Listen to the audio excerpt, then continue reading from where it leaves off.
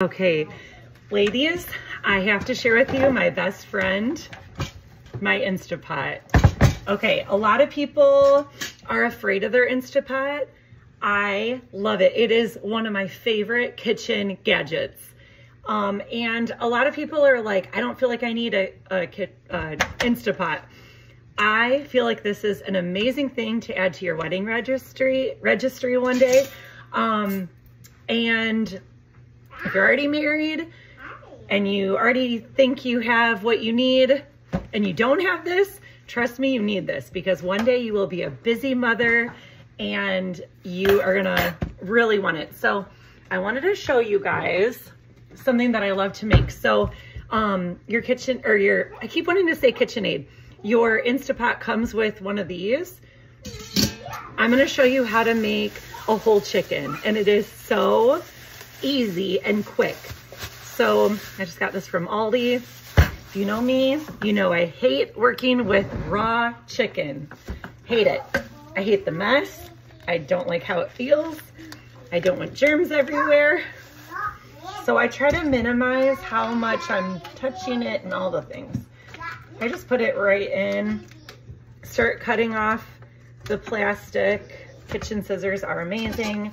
You can get them at the Dollar Tree and get a couple pairs at the Dollar Tree because you'll need a bunch for all the cooking you're gonna do. And then I like to have the garbage can right by me as I'm cooking with chicken. And then I just put it right in the garbage. And then I have to, let's see here. Let's see if the giblets or whatever they're called. Ew, I hate this so much. Actually, maybe this doesn't have it. I don't know if this has it. Okay. Mine is still kind of frozen in the middle, but that's okay. I'm just gonna wash my hands because again, chicken, gross. So I like to make a whole chicken because I feel like it's healthier than doing a rotisserie chicken. And you can make chicken salad with it. I love chicken salad. My kids love chicken salad. It kind of feels like it's something kind of fancy, but it's like healthy. So I'm just gonna sprinkle in a whole bunch of seasonings.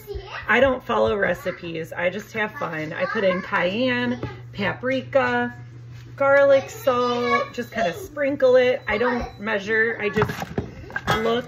Most of the time you need more than you think. Pepper thing melted because it was by the stove. This is the Everything Bagel seasoning from Aldi. I thought that might be kind of fun with the chicken. Thyme. I'm gonna sprinkle on some thyme. So right now I'm just covering up the top of the chicken. And then I'm gonna show you guys how to do it. Oh, this one's empty. Okay, so now whenever you steam something or whenever you cook something in here, you need a little bit of water. So, not whenever, I shouldn't say that. When you cook something like a chicken, you need some water for the steam. So you're gonna pour in like half a cup to a cup. Okay, lock on the lid, seal it shut with this little vent thing. Then, I'm gonna show you. Gosh, this is so dirty. Pressure cook. I'm gonna do it for like 45 minutes, maybe 50 minutes because it was still frozen. And press start. That is it. Now I'm gonna wait. This will ding. I will release the pressure. And then I'm gonna shred the chicken, add some mayo, mustard, celery. Sometimes I like to do grapes. What else? You could do like red onion or green onion would be really good in it. And then shred it up. And then you have this big batch of chicken salad. Or you could do, shred it, freeze.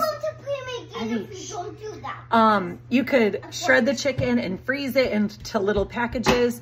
And then whenever you need chicken, you could just pull it right out. So I thought I would share this and try to convince you guys to get an Instapot because it's amazing. If I wanted to, I could have pulled the chicken straight from the freezer and I could have put it in here. I probably would have put it in for like an hour on high because it's a smaller chicken. But the only problem with that is sometimes the plastic wrap that the chicken is in, sometimes it gets like stuck to the chicken when it's frozen. And so I just feel like it's easier if you just put it in the fridge, let it start thawing out for like a day or two, and then put it in the Instapot. So I'm really excited about this. I just thought of something else. It's really good. The shredded chicken is really good on barbecue chicken pizza. So you can make your sourdough crust, put some of this chicken on, red onion, barbecue sauce, and what else do we like to put on with that? I can't really think right now. It's really good with cheddar cheese too. So just thought I would pass that along.